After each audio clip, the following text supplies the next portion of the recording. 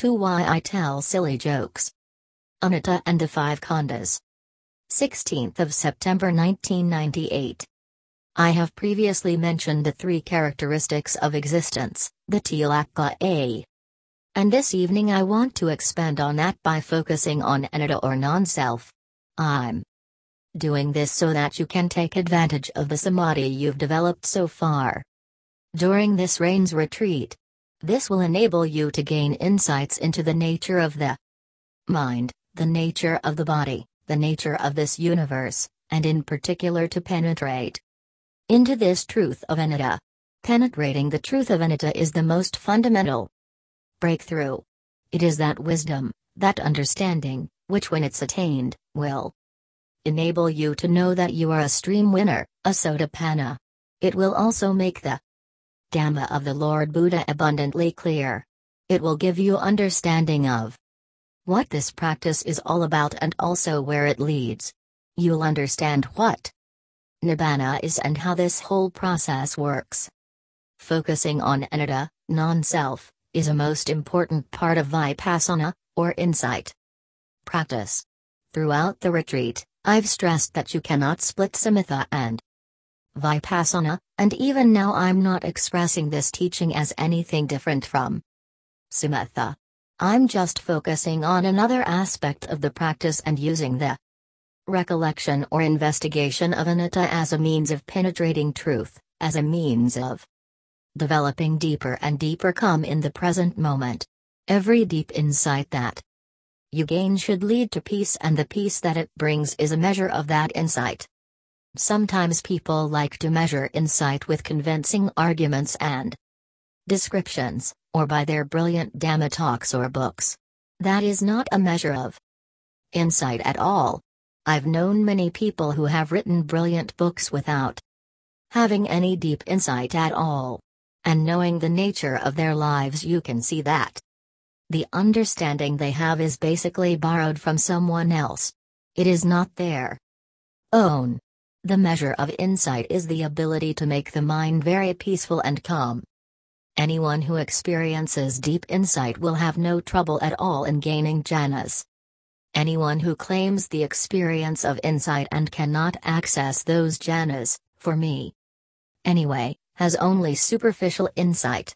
Anyone who can gain jhanas should be gaining deep insight.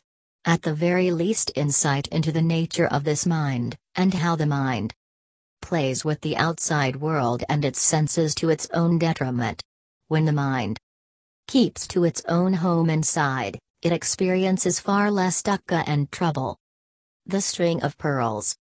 This evening I want to focus on that practice which uncovers anatta, the truth of non-self. Many people are not able to fully understand the word anatta. We only fully understand the meaning of these words when the experience arises. All the words that I can use to describe anatta are only pointing in the direction of the meaning. This is sometimes a problem when people mistake the words for the whole meaning and they don't follow those words to see where they are pointing. Anatta is the truth that this sensory experience, by which we can know the world, is without a being, without a person, without a self. As a result of that, there is nothing that owns, possesses, or controls. All that we take to be me is just a misconception. All that we take to be mine results from that misconception. As a result of taking all this to be mine, we suffer, we weep and wail when things do not go according to our plans and wishes.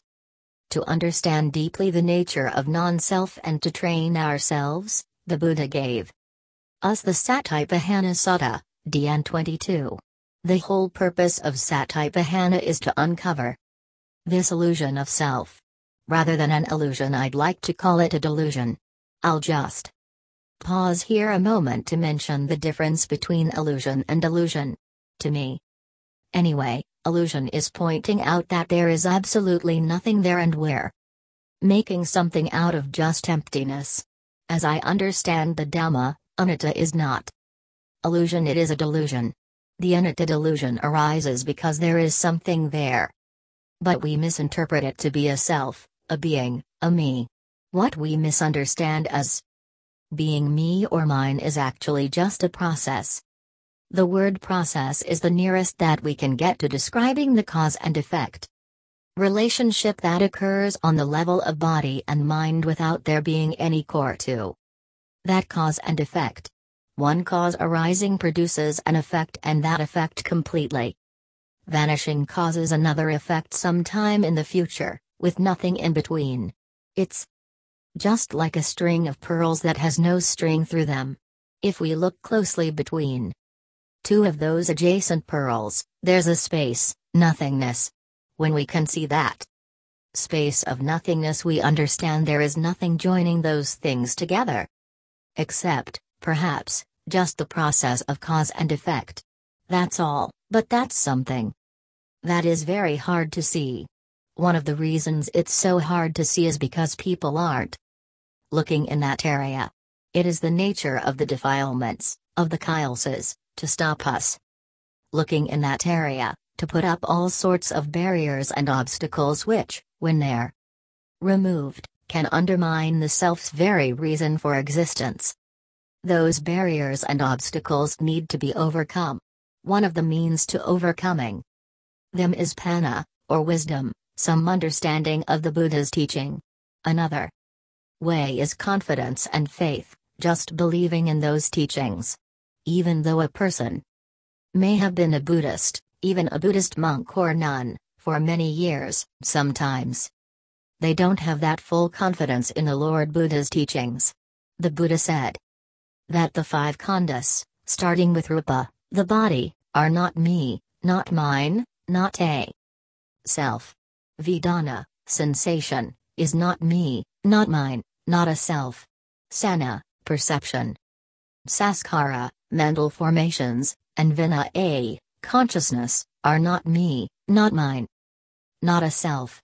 Yet still some people take consciousness, that which knows, to be me, to be mine, to be a self.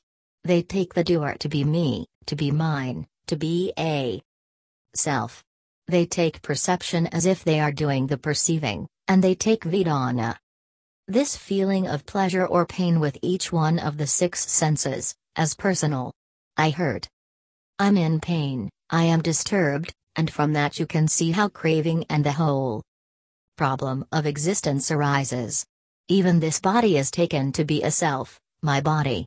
That's one reason we are sometimes so concerned with what food we put inside our bodies. When a person has this delusion of a self in these five areas, it means that they'll be creating a whole heap of craving, clinging and suffering. The Buddha taught that it takes panna, and saddha, or faith, in order to overcome this delusion. So how about following the Lord Buddha's instructions? How about looking at these things as non-self?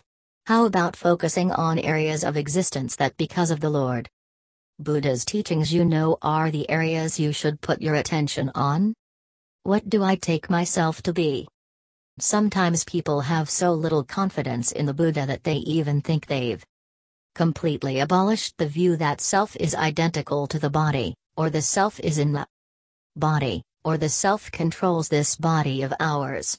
The Lord Buddha said in the Satipatthana Sutta that you should really look at this body and say, is there anything in here that I take to be a self, that I take to be me, that I take to be mine? Don't come to a conclusion too quickly. Take the body as a focus of your contemplation, and by contemplation I mean just focusing your awareness on the body and noticing how you relate to it.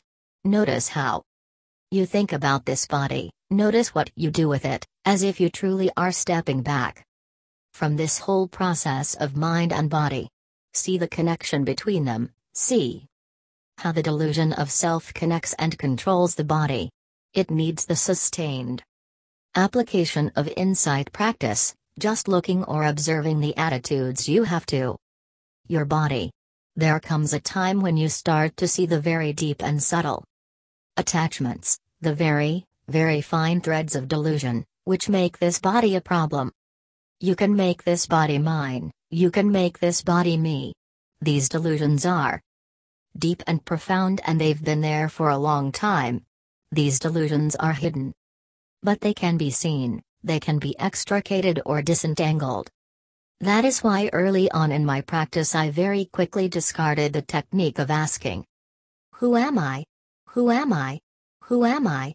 Because straight away I saw that "who am I?" was implying that I was something or someone.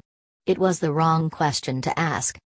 Because implicit in that question was the assumption that I was something. I was not quite sure of what I was, but it was something. My way of developing insight into anatta was to ask myself, what do I take myself to be? The question, what do I take myself to be? Was seeing, in the realm of perception, cognition and view. What I actually thought I was, what I believed I was. I was uncovering layers and layers of delusion, and, as I watched this body, I saw how I thought about this body. How I viewed this body.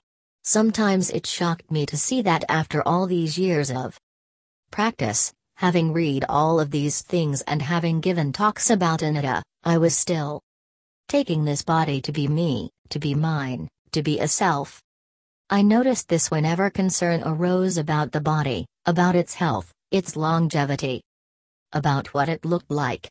If someone called me fat, or if someone called me skinny, or someone made jokes about me, about my race, about my gender, about whatever, if that rattled me in the slightest, it was because I still had a view of self towards this body. I still had perceptions, I still had thoughts about this body being something to do with me or mine. Especially if any pain occurred in the body or I started worrying about the safety of this body. I was not willing to let this body go. What you attach to is what you won't let go, what you can't let go, what you want to carry on with, what you protect and what you control. All of this is what comes about from the delusion of a self.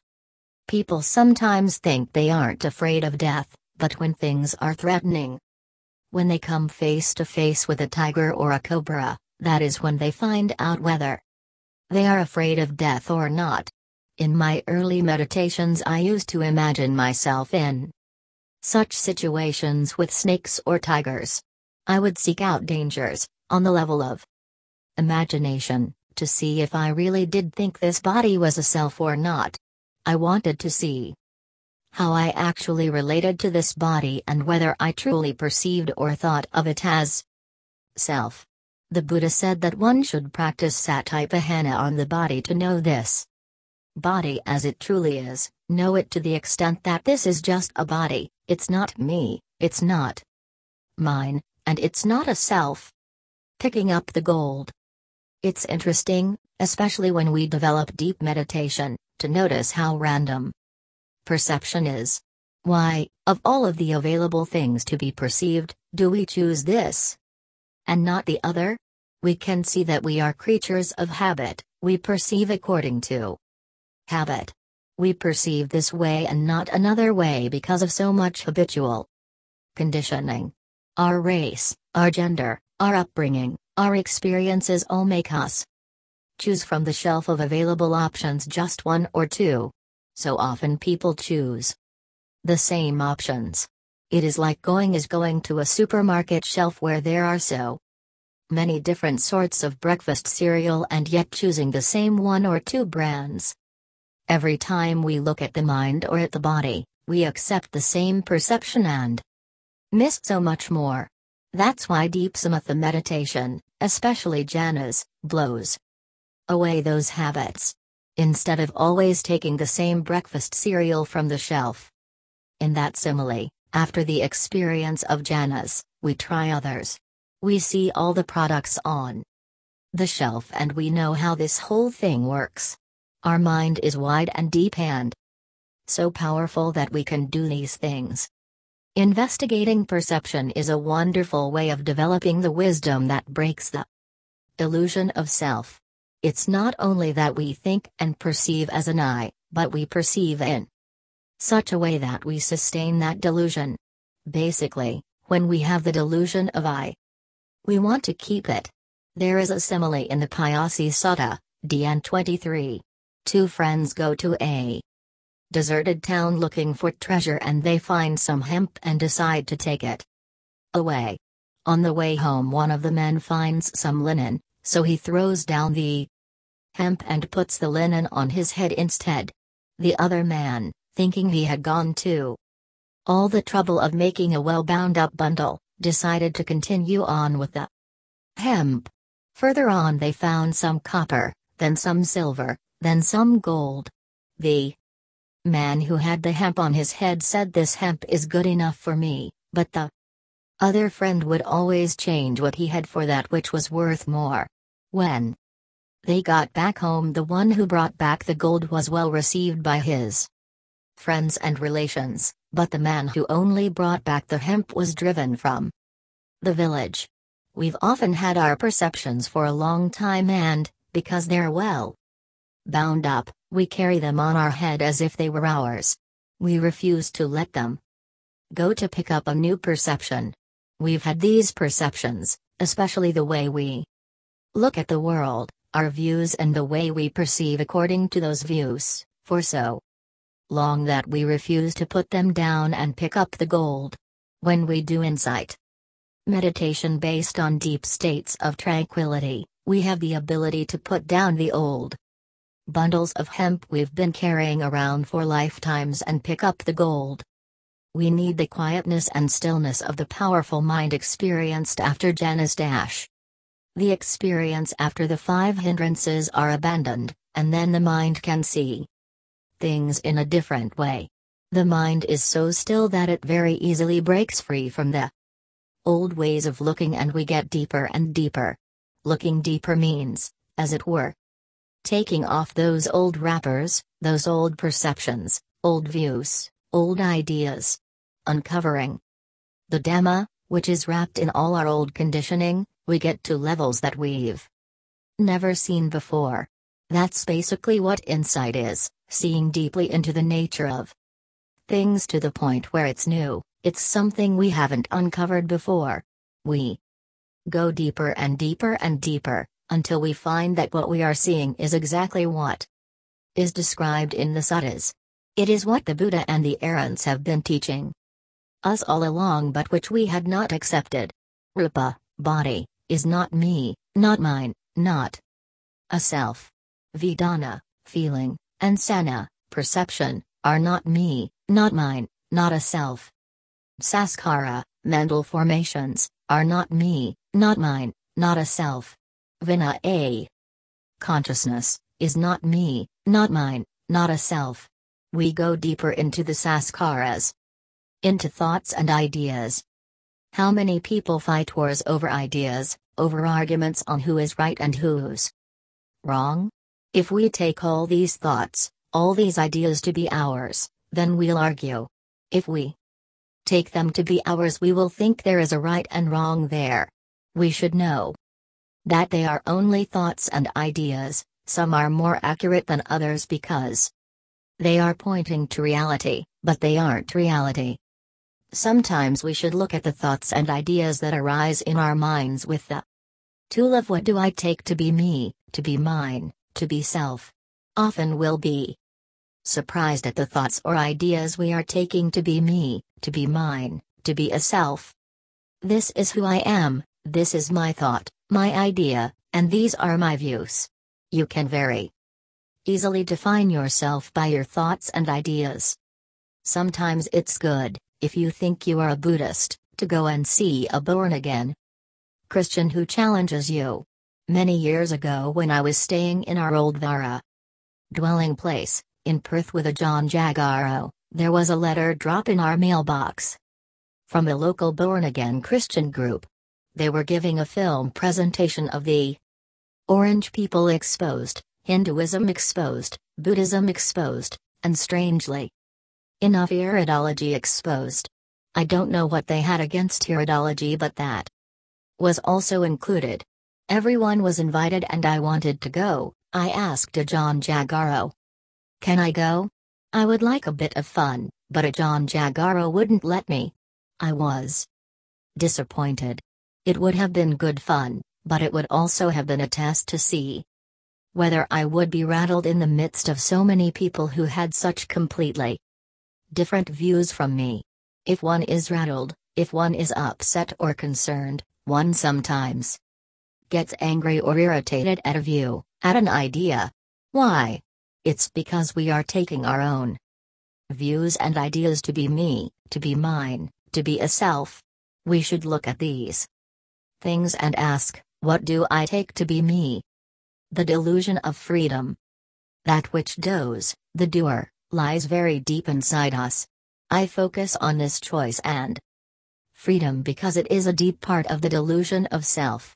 It is the reason our Western world, in its delusion, fights for individual freedoms, as if there were any individual freedoms. The freedom to choose, the freedom to be in control of our affairs, is just a delusion. How many people are really free in the West to choose what they want? How many people are completely in the power of advertisements, cultural inducements, peer pressure, conditioning from their youth or from their past lives? How many people are truly free? The answer is only errance. The choices that we make and the decisions that we take are wonderful things to focus on. Watch yourself. Choosing to move your legs, or choosing to scratch yourself on the cheek, or choosing this word rather than that word. What's doing this? Where does this come from? Where does this originate? What chooses? Please never say who chooses, because that implies a being in there somewhere. What chooses? Where does it arise? To be able to see that, you need a very quiet mind, a very peaceful mind. One of the problems people have when they try to do insight meditation and gain deep insight, is not sustaining the attention for long enough. If the mind can't watch the breath for 5 minutes without wandering away, how can it ever sustain the attention on an object of insight long enough to really uncover it? 5 minutes is not enough. We have to watch the meditation object for hours, to see it coming and going.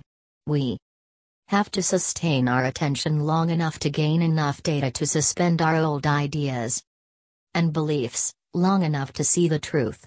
In the simile of the lotus, the sun has to warm the petals of the lotus for long enough for the innermost petals to open up. The mind has to sustain its attention for a long time on something like choice or intention.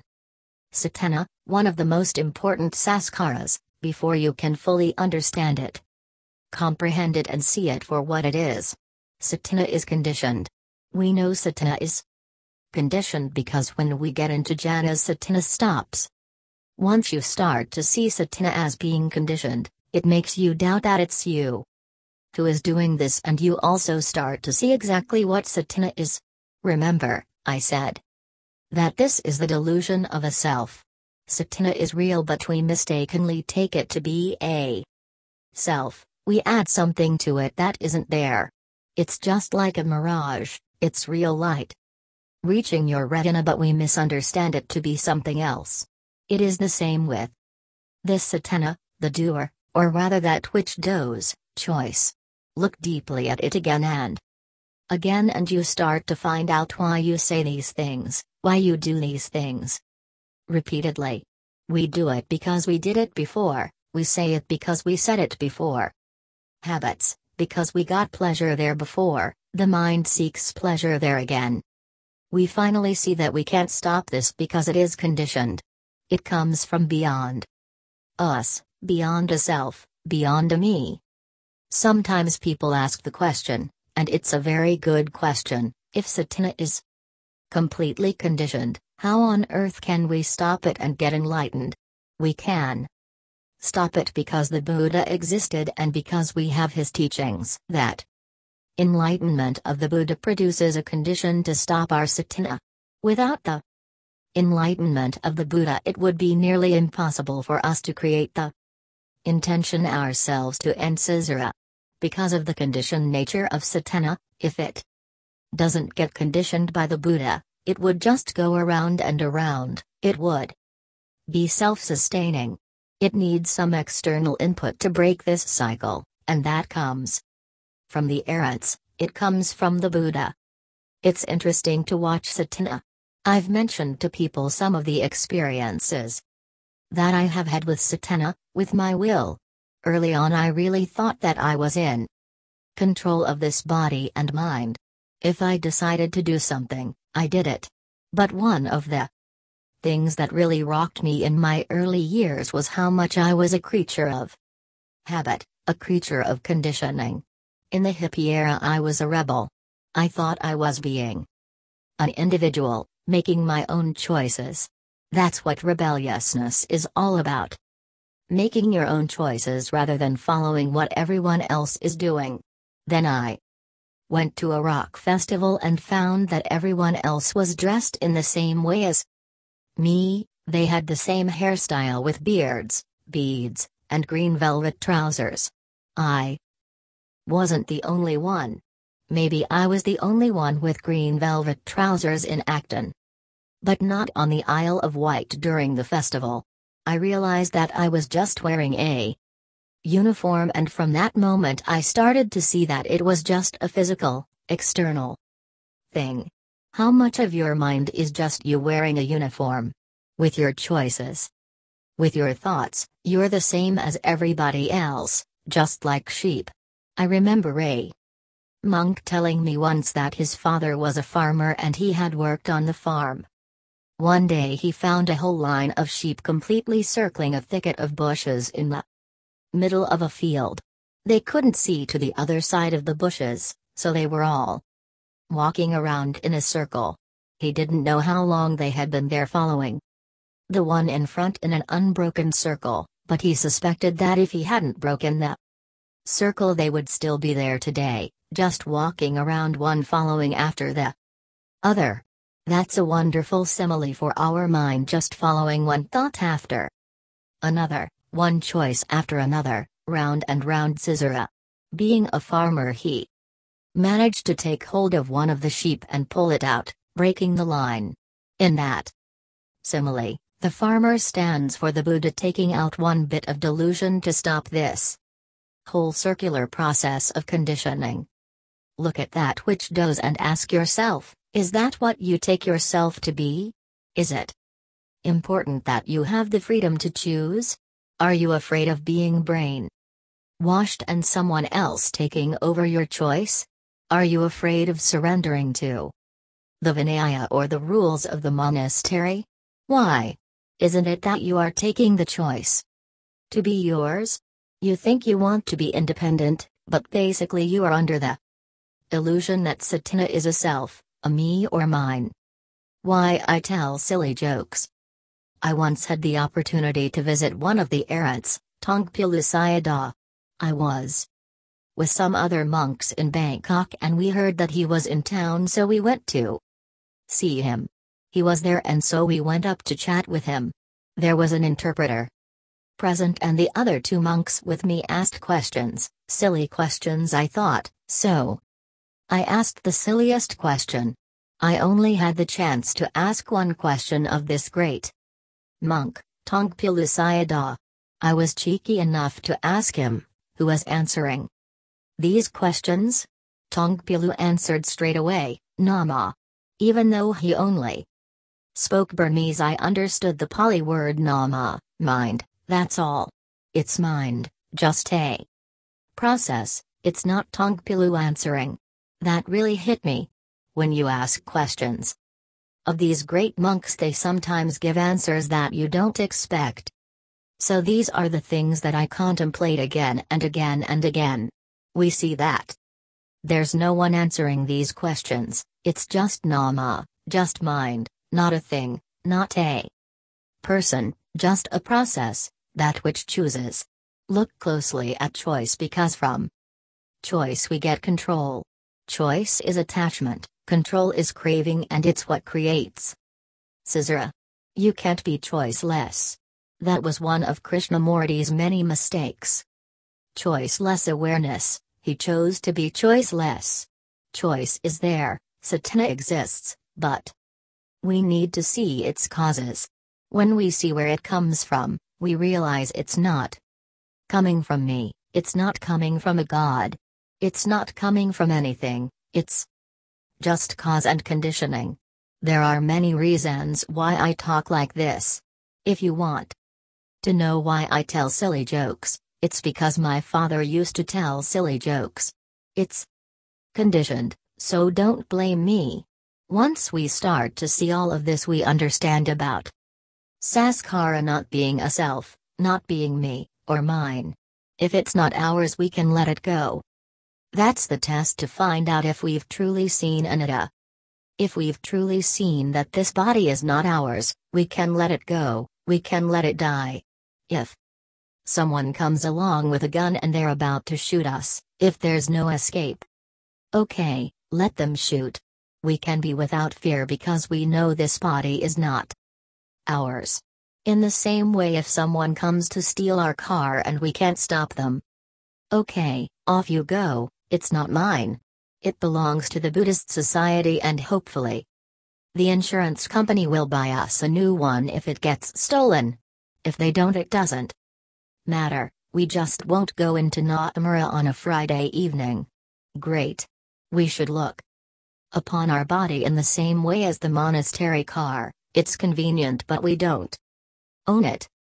Whatever it is, if we see that we are losing it and we are afraid, or we can't let it go, that means we take it to be ours. There's a self in there somewhere. Can we let go of choice? Can we, for example, let the senior monk do all the choosing? Why not? Or even deeper, can we stop choosing? When you are meditating, can you let go of satana when you're practicing samadhi? What I'm asking is, can you enter jhanas? In a jhana, choosing ceases, we're not doing anything, the mind isn't moving. Satana moves the mind, it wobbles the mind, it disturbs the mind. In jhanas, the mind is at ease, not moving. You can call it choiceless awareness. Choiceless awareness in jhanas is the moment where there is no choice. There's no new satana appearing. Just the old satana from before the jhana. People sometimes pull me up on this and say that in the Anapada Sutta, MN 111.4, Venerable Sariputta knew in first jhana that satana was there. I gave a simile some years ago about where satana fits into jhana. It's like shooting an arrow, you aim and you let it go. The aim is there, it exists throughout the arrow's flight until it hits the target. But once the arrow is shot from the bow, it cannot change its course. The satana is fixed, the aim is fixed, the aim, you could say, is carried with the arrow until it hits the target. The same applies to jhanas. You have satana, but once the jhana begins, the arrow has left the bow and is flying, carrying that satana, but is unable to be changed until the flight of that mind state ends and the jhana breaks. That's how satana exists within a jhana. It is immovable, unable to be activated. To see that which does as not me or mine, not self, is enough to be able to let it go and be able to abide without thinking, without doing, allowing the process to stop. Ajahn Chah's famous simile is of a leaf that only moves because of the wind blowing. The nature of the leaf is to be still. Take away the wind and the leaf wobbles less and less until it comes to stillness. Take away satana, which is the wind in that simile, and the mind wobbles less and less until it stops in jhana. That's what the jhanas are, the mind stopping and not moving. Those who still haven't seen the satana as not self will have a hard time with jhanas. Contemplate, give rise to insight into non-self. That which does, as not me, not mine, not me doing these things. I'm not choosing these things. Investigate that, until such time as you can see this satana as just a process. It's got its causes, it's got its effects, and you see them all. It's not me. The last citadel. There is another place, which is the last citadel of the self. The self is in a castle. Its own medieval castle. Castles have a citadel or keep. the strongest part of the castle. Or fort with all the castle walls around it. Outside the walls are moats and defenses. That's what it's like trying to come to the citadel of the delusion of self.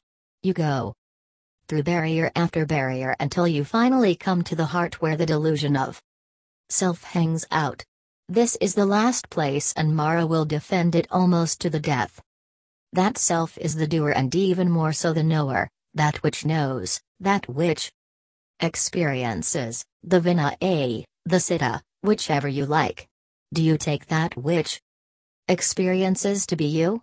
Do you think it is me behind the eye when you're seeing, or me listening behind the ears, or me inside the body feeling all these pleasures and pains through the sense of touch, or me experiencing the thoughts?